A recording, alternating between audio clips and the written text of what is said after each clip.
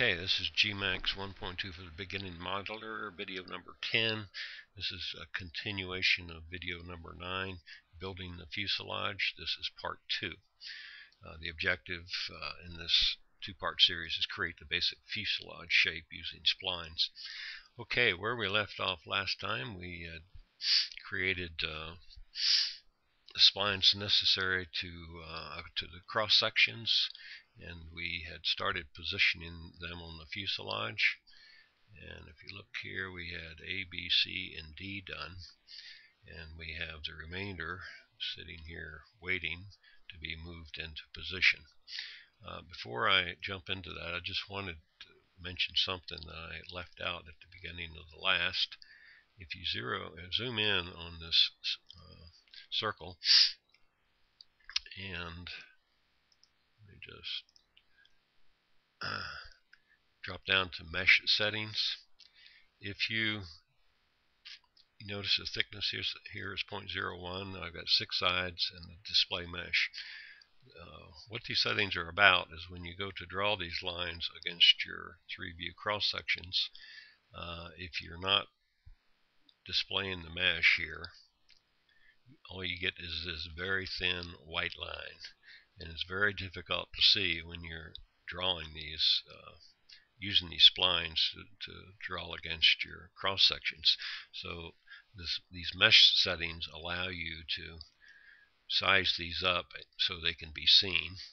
You can keep the sides small, like 6, that's fine. And I found for this particular 3-view, 0.01 meters in thickness was sufficient to be able to see and yet not overwhelm the line you're drawing against. These can be scaled up or down, make these as big or small as you want. It has no bearing on the geometry you're going to create.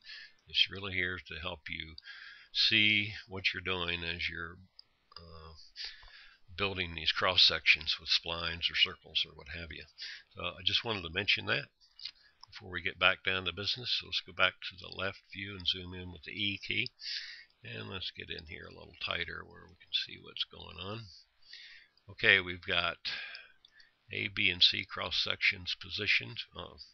One other thing, step I guess I left out, it can be done at the end here, but we're going to want to move all these splines up because of how these side views and rear view are setting. It's not to the Gmax line, but to the center line of the fuselage.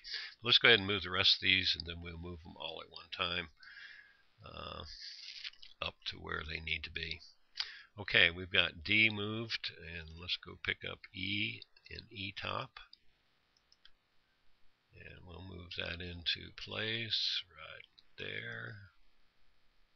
Maybe a little better. That's good.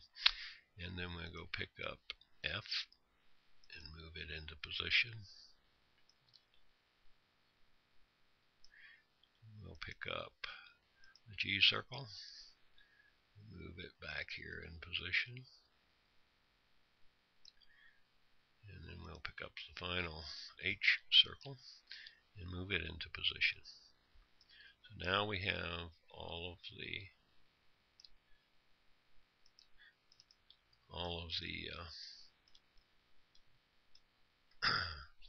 circles that we drew against the cross sections in position on the y-axis along the fuselage. Now that we have that done, we can go ahead and select all of them and go to your front looking back, which is the K key, and zoom in on that. So now you can see that these are all low, and I failed to do that earlier, but this is fine. Do it now, doesn't matter. So we'll move these up so that the fuselage shapes are lined up in the back here, and that the canopy shape, this is the rear one, so you can't tell much by it, but you can go by the front. The front one looks a little high. Let's pull that down a little bit. Alright, now let's go back to the side view and see how that looks and how these match up with the side view drawing. Pretty good, right? You can probably tweak a couple of them here, and that's fine. Like F can go up a smidgen. Let's zoom in here.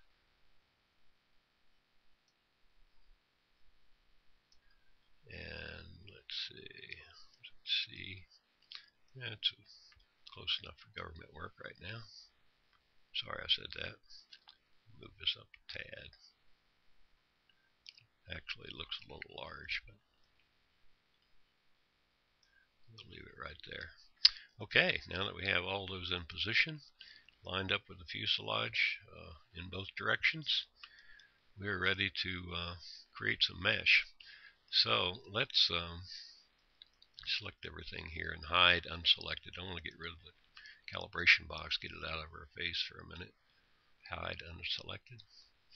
Alright, now what we're ready to do is add some cross sections and surface modifiers. So we're going to remove the canopy piece. We'll pick up on that later. We want to do it separate. We'll do that separately since it's a separate object. So we're going to hide them. Okay, then let's go to the very front. We're going to start here and work our way back. And what we do in order to create cross sections and surface, we need to do this in a sequence, front to back in one direction. Do not skip, do not get out of sequence, otherwise it'll screw up the mesh. So the first thing we want to do is go to the modify panel and convert this to an edit spline. Alright, that's done now. That's all you have to do, really, I think. Let's see if there's anything else down here. That's all you have to do there. Now what we're ready to do is attach each of these splines to that to make it one object.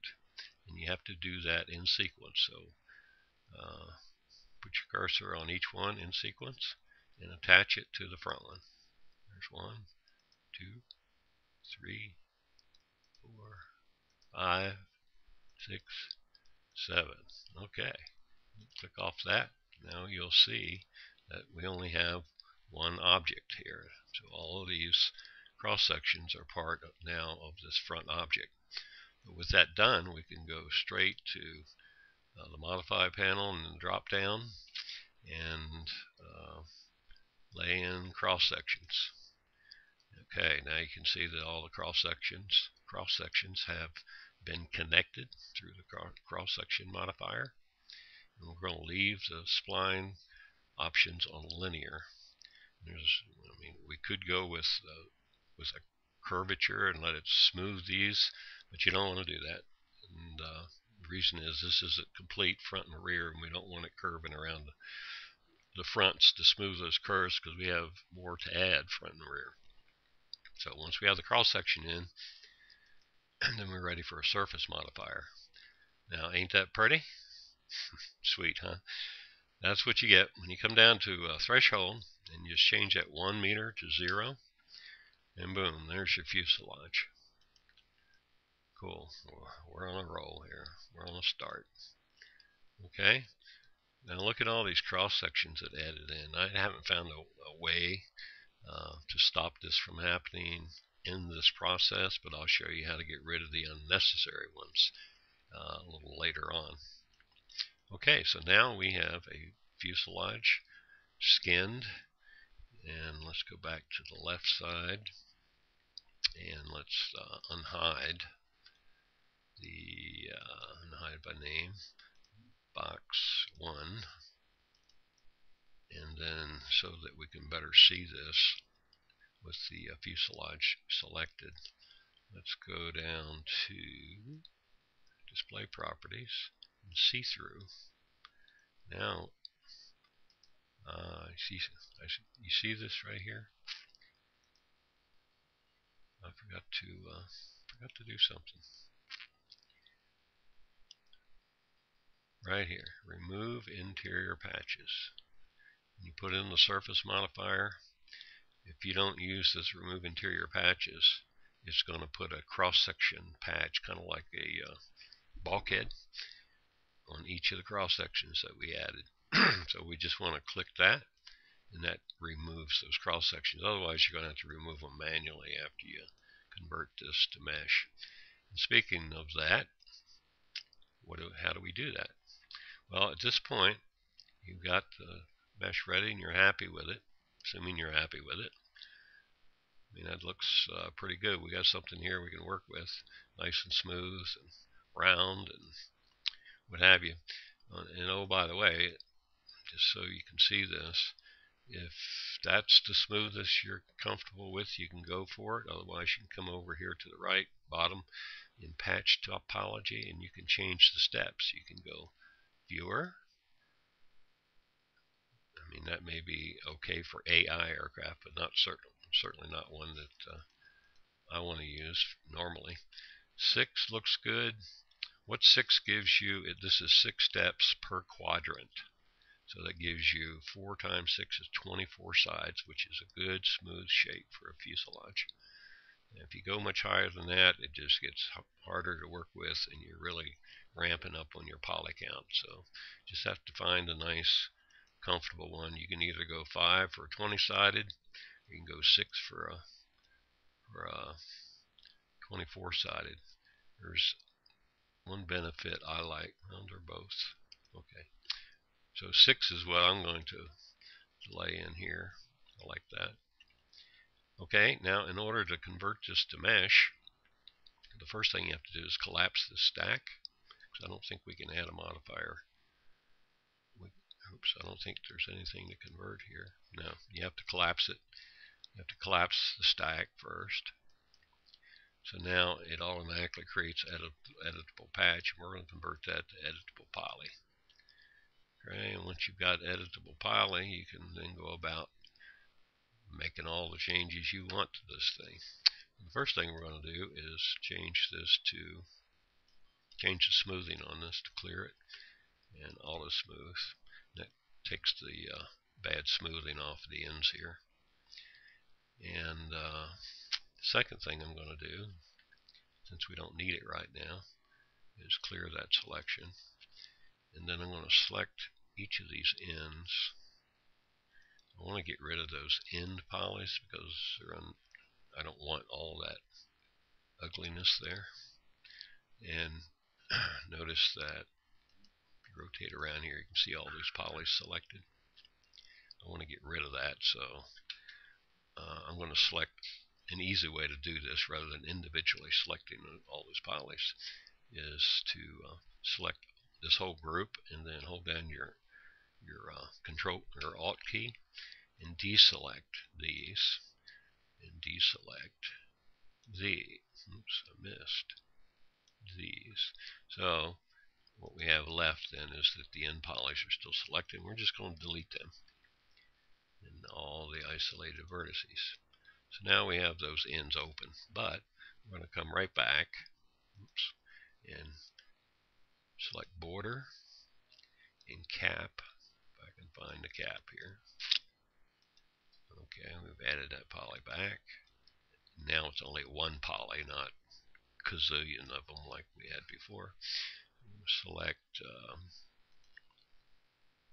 this border, and we're going to cap it. Oops, must have hit something wrong here. Cap it. There you go.